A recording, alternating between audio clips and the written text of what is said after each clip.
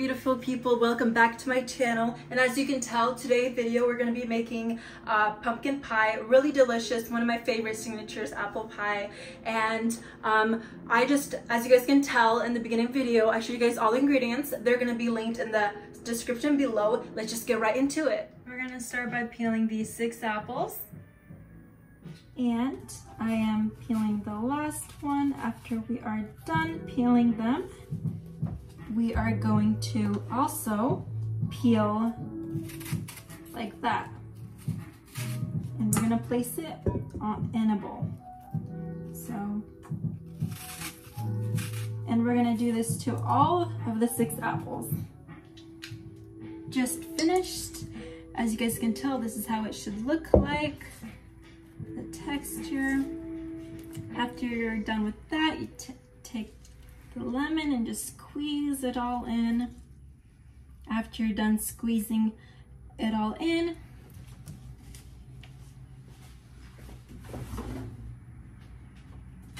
I just take this and just mix it all up so the apples don't go brown while I finish on the other part of this.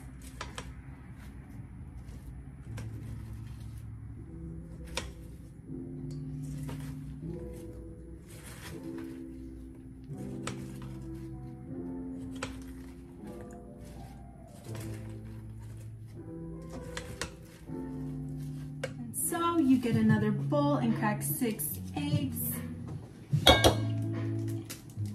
And don't forget to add salt. I have this really cool machine and I can recommend it to you guys too. It's amazing, works on battery, and boom, just like that. And the next, so as we continue, we put this aside and we get some sugar and we dump it in here.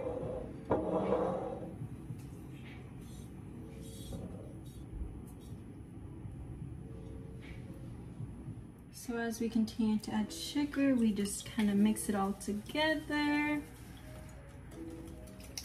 This is actually my favorite part. I love seeing how they just mixes all together. I don't know about you guys, but I love baking. I think it's just so relaxing, and there's just something about it, having relaxing music and baking in the evening. As I continue mixing it all in, like I said, my favorite part is mixing. I take this and just for more flavor. Such a good idea. I do this on all my desserts, honestly.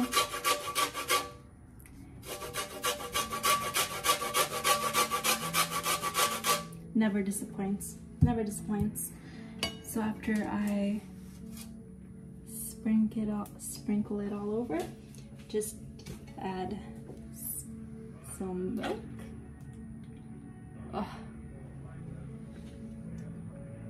And start mixing.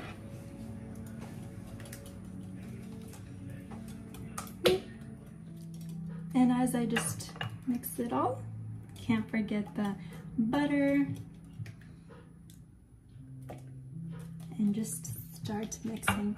That butter was out, so it's like basically half melted, and you just mix it all in.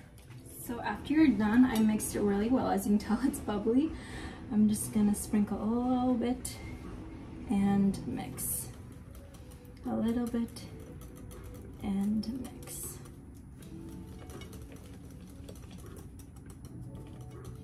As I go, I just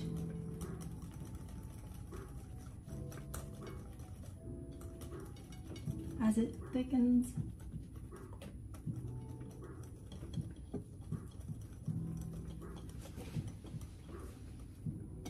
but oh man, okay, we're getting somewhere, you guys. It is looking beautiful, beautiful.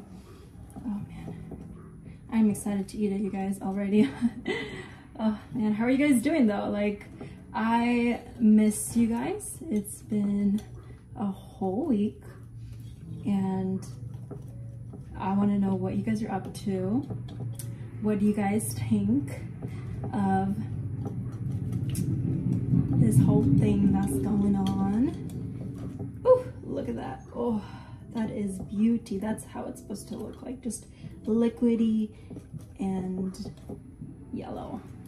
And we just sprinkle on top the last ingredient, which is the baking soda, and we continue to mix it all up. As you guys can tell, I love candles. I think I said that in other videos. Look at those cute. I actually want to show you guys. They are so cute. They are so cute. There are candles that are pumpkins. Shout out to my mom for helping me find them. They are so cute.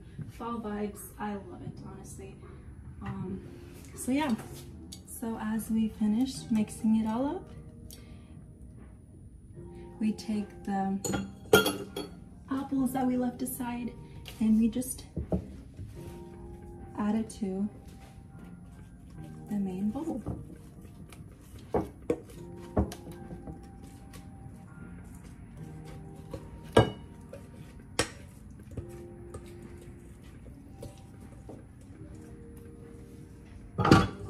And start mixing. As you just continue to mix it all around, you take a pan like this, baking pan, and a little bit of butter, and just put it all over. And I tried this last time, it worked. If you guys put butter, drench it in butter everywhere on the sides, and just like have a thick layer of butter, it will come out so much easier, and it will be so much more better for you guys, and you guys won't have to put anything on it. And it's just a little helpful tip that I learned last time. Put a lot of butter, it helps. And while you're just mixing, make sure to turn on the oven so it's preheating to 350. I usually bake this for 60 minutes. Every 30 minutes I just take a glance and see how it's doing. So we're gonna pour this inside of this, which with a thin layer every time, and make sure there's no spaces in between, there's no gaps in between. So that's how it's supposed to look like. As you can tell, there's white stuff in there. It's because the butter didn't melt all the way, which is okay, fine, because that's what baking is for. It will melt when we bake it. So that is layer one. We're gonna put all of that inside of here, and we're gonna put it in the oven.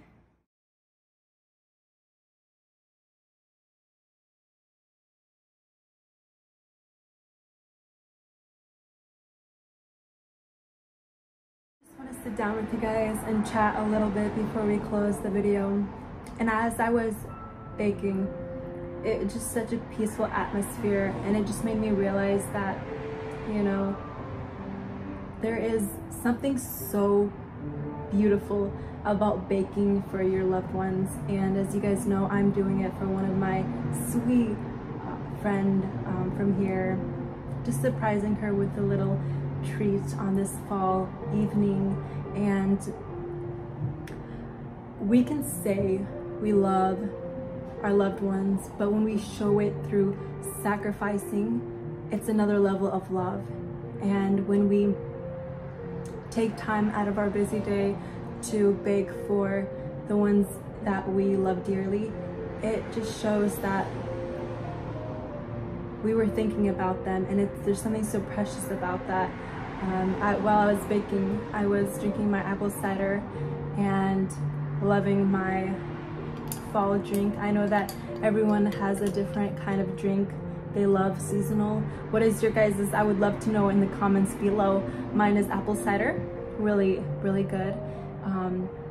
And so let me know in the comments below what you guys drink in the fall times. I love this drink because you can also drink it warm and cold, which is awesome because I get hot a lot of times and I love something cold, icy. So yeah, I'm just gonna close today's video by saying do a good deed, and you know, treat your loved ones and showing them that you are thinking about them by baking something, taking time out of your busy day and baking something. I know it can get pretty chaotic sometimes, but you know, it's worth it. I hope you guys loved the video and learned something from it, and I'll see you guys in the next video. Thank you. Bye.